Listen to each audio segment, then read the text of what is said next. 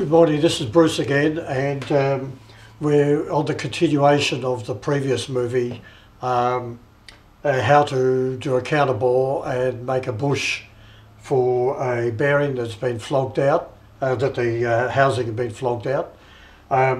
We spoke about leaving the material, leaving the bush to find its own way after removing most of the material.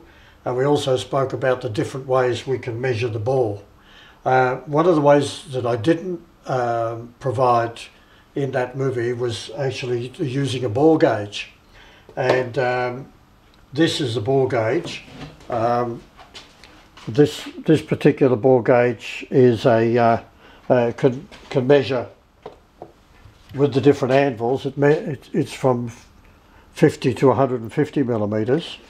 And inside here, the different anvils, they say 50 right up to 105 millimeters.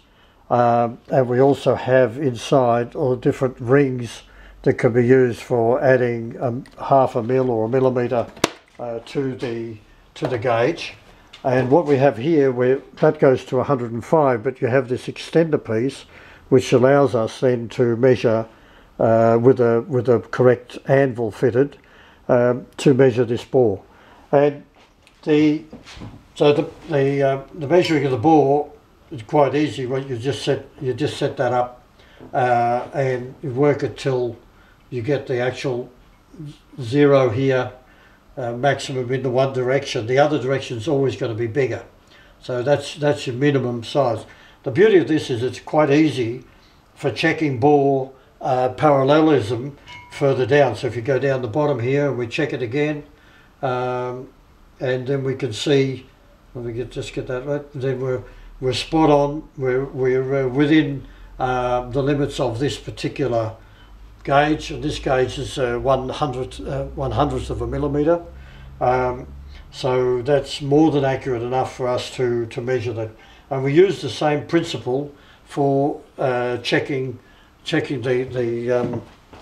the bush.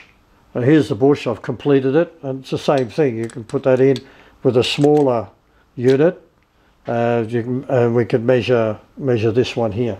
So what we finished now, we finished machining the bush, ID and OD, and that's ready to be introduced now into there. And what we've also done is we've machined up a press plate. So that press plate is just slightly loose. You need to give it a bit of looseness, because when the bush is pressed down all the way to the bottom, it's going to shrink. And if you made this step here the exact diameter, then it would jam inside. So I've gone down probably about 0.3 of a millimeter less than the diameter of that. I'll be able to use this bush to press. I've used this pressing item to press the bush in to its full extent, down to till it gets to the bottom there.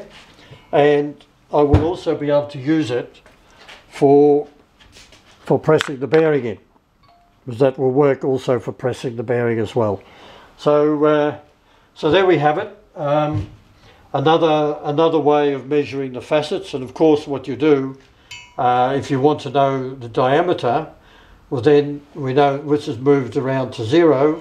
We'll then take a micrometer or vernier gauge, and we'll measure that till it comes to the 0, and then we'll be able to see what that measurement is. So that's another good, accurate way of measuring bores. So, well, this is Bruce signing off on this Sunday. I'm going to go and have a tub and get back into the paperwork. So everybody have a great New Year's Eve. Don't get paralytic over it. It's not worth it. But have a couple of drinks, so that's great. See ya.